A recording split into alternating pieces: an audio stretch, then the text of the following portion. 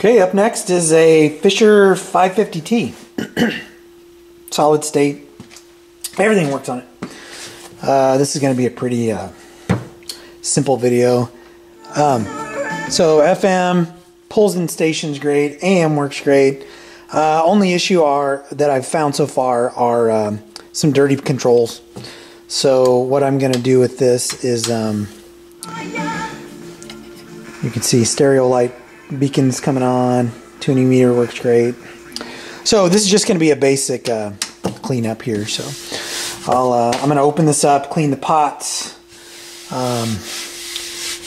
clean up this cabinet, hit it with some feed and wax, and get this one moving along. This came in with Sony TC530 reel-to-reel, some leak speakers. There'll be in fact the video's already been released on that most likely. Some leak speakers, and what else does this come with? Oh, Garrard Lab 80 turntable that I haven't even thought about working on yet, because yeah, not my favorite things to work on. So anyway, what I'll do is maybe I'll just do this will be kind of a different video, maybe more along the lines of what I used to do. If I can position the camera, I'm just going to speed through disassembly and cleaning this, and then I'll come back and talk about it. If I find anything interesting, I will stop and discuss, but this should be pretty straightforward.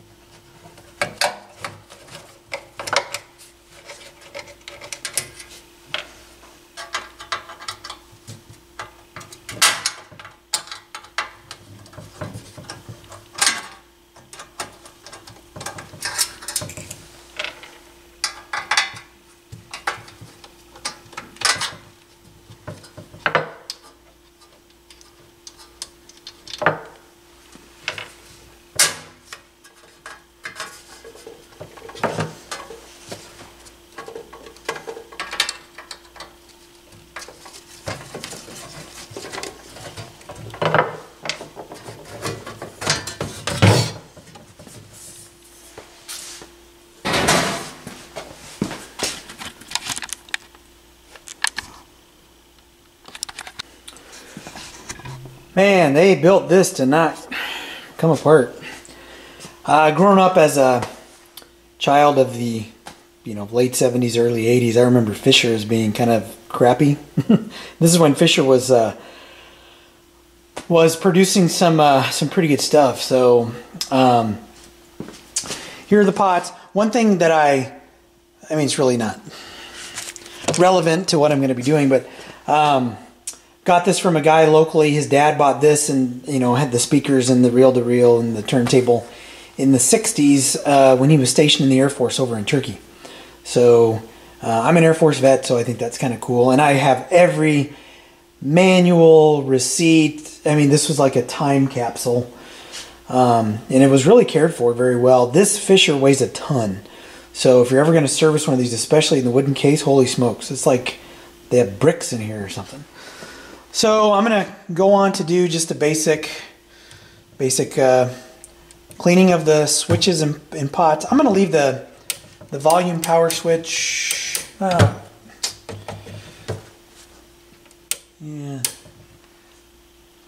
I may leave that one alone, just because I don't like to spray stuff in power switches. I'll test it out just to make sure there's no scratchiness in it. But I only noticed scratchiness in the treble and the bass. So anyway, and they're pretty gummy. So. Right, so on to clean the pots.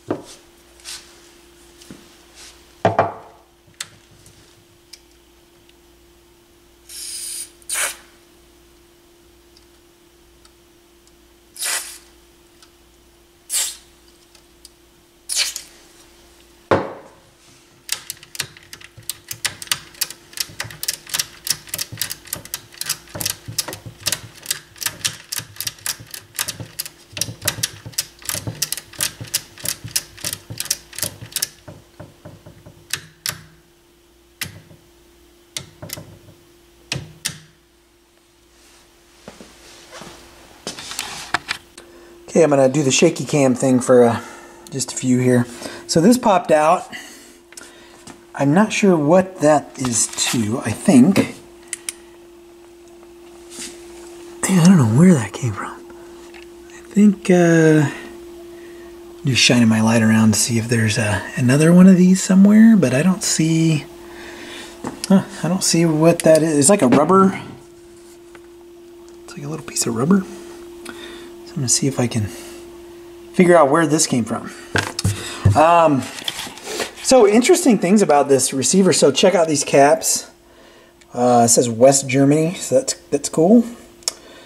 And then, okay, so I'm actually going to be shooting someday a series where, if you look at this amplifier board, or this might be the preamp. I think this is. I don't remember. I'd have to look at a schematic. But see this? See these two things here? You have one for each channel, and these are known to go bad. And there's no replacement. If you look at this thing, there's like, what do you replace that with? You can build these. You buy a board, and using the schematic, you can actually build whatever this component is. And there's a number to it, and I'll flash it up on the screen. I've got it written down on the other one. I was waiting on a new amp board to see if I can maybe get a good one, but I think it might be a cool project to see if I can build one of those. So anyway, this one is good. So I'm not going to worry about that. Check out this cap. That's pretty sketchy right there, right? Some crappiness on that cap. I don't know if these are stuffed or not. I have to look. I think they are though, because if you look at all of the connectors on the bottom, so these are probably stuffed, I would say. Yeah, they are. So what do I mean by stuffed? My Macintosh has these, and other receivers have them as well. If you look at the cap on the side, see all those different values? So this cap is basically all of these different capacitors, or this can, I should say, is stuffed with all these different capacitors, and they're all linked together. So, am I going to rebuild these? No. Nope. I'll talk to the shop owner, see if he wants to do anything with it, but, you know, this thing has been working fine.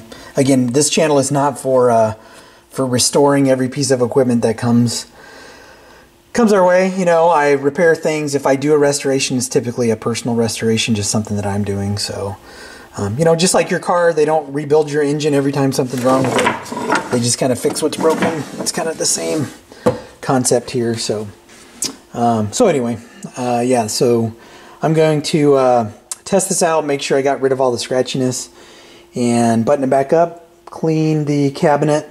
I will talk to the owner about this. I always snap a pic and then just tell him what's going on with it. So there are some websites where you can buy these pre-built. I don't know what he's going to want to put into this, but because, again, this is not mine, so, you know, you're always doing whatever the customer wants.